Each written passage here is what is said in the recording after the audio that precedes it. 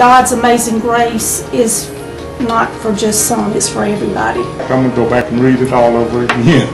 It is a very good book. I'm just waiting on the sequel. My son says to me every Sunday morning, you tell a story. Every Sunday, Mom, you stand in the pulpit and you tell the greatest stories about, the Bible, your messages. And so one of my members, she told me the same thing. She said, Pastor, you should. And I just started thinking about all of my experiences, all the things my mom had told me, my grandmother had shared with me. And I just said, I'm going to start writing. And that's the design.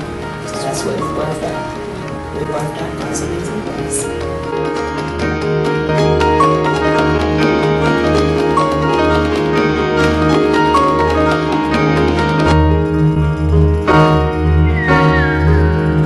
I think I read that book in about 2.5 days because I just couldn't put it down. It was just that good. Well, really, I wanted to see what was going to happen next. It was just so interesting.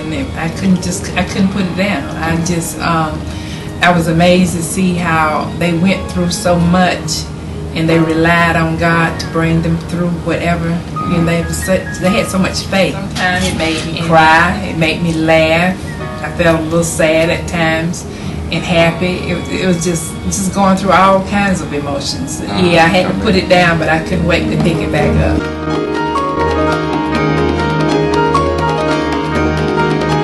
So I was really interested in getting your book, and then when my aunt I called her, I said, do you know her book is out, I've heard about it, are you going to get it? And she said, well, yeah, I'm going to get it for you for Christmas.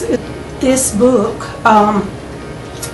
His Grace, it did span 4 generations. I mean, usually you can hear a family have a story of this happened during this generation, but to happen generation after generations, and it's just different, reading how your family was raised and different from my generation. And what separates it from fiction is that there's usually a happy ending, and a lot of times there weren't always happy endings in this, and this is the truth. You need to put this on Oprah. You really do. This is a great book for her. I think she would enjoy it. I really do. So it's great.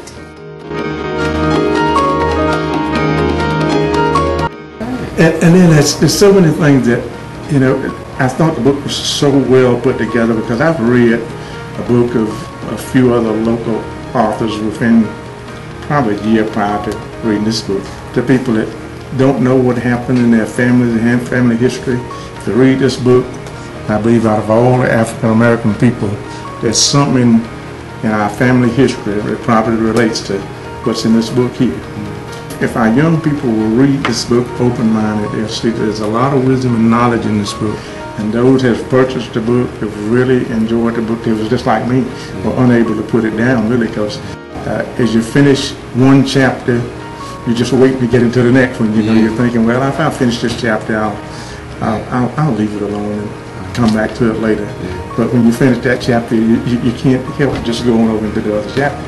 No matter what I put my hands on to do, I would see it through. And it would be to my satisfaction.